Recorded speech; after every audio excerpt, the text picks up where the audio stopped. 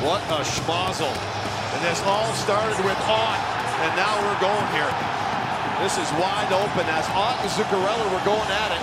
And I really believe as Miller has drawn the ire of Shea Weber. And I think Weber has been upset ever since the first shift when they took a couple of runs at him.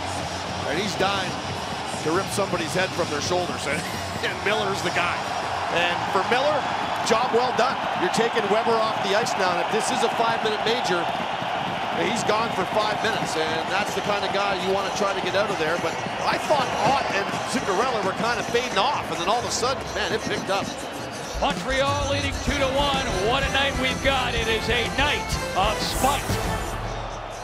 Here was the hit I was talking about. Off this great save by Carey Price.